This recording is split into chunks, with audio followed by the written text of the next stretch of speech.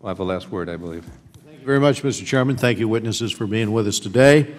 And, you know, I guess one of the things that really weighs on us, since the amount of income per worker is partly dependent upon investment per worker, and that's dependent upon productivity, which is dependent upon the money in our capital markets that go in and are invested.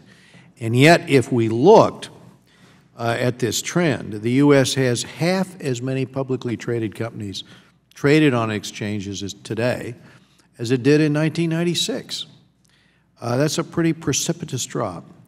And that trend is particularly alarming for a Californian like myself because, you know, the startup capital of the world is out in our neck of the woods. And so firms that would otherwise go public have been deterred.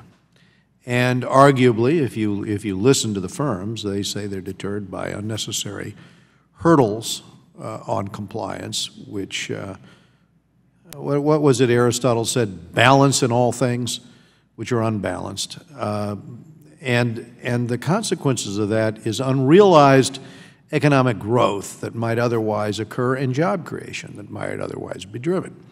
So, Governor Engler, the stockholder proposal resubmission thresholds have not been changed since President Eisenhower's term here, and clearly they're outdated.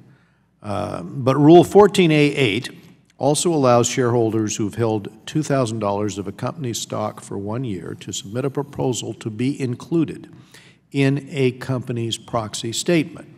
So looking at that in its totality, what are the consequences for companies and everyday shareholders of this seemingly arbitrary and relatively low $2,000 floor?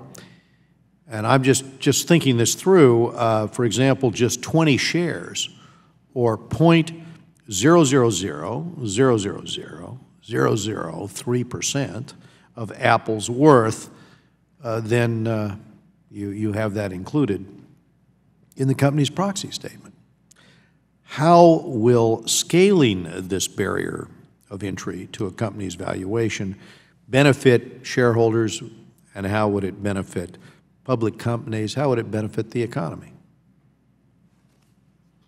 Congressman, great question. I think when there's additional cost, whatever is the reason for it, and this is a set of circumstances that do raise costs. You heard a $90 million number tossed out earlier, but depending on the company, it can be more or less substantial. There's reputation risk also that can be brought into play. That's hard to put a value on, but it raises costs, and I would argue then diminishes shareholder value, and that shouldn't be a desirable thing, especially when the other side of this argument is that the question or the proposal in this case might have been around the track 2, 3, or more times, and has very low likelihood of any success, yet it does distract however much from management time, from legal time,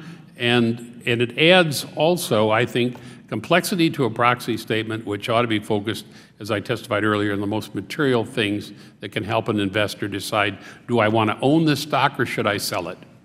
So again, we've got half as many publicly listed companies trading on the exchanges. So I'll ask you, Governor Engler, also about no action letter decisions from the SEC that have been arguably erratic and inconsistent, especially since the Whole Foods case. Right. How proposals impacted shareholders, and is keeping this decision process at the commission staff level appropriate? What does Congress do here? How could Congress help on this?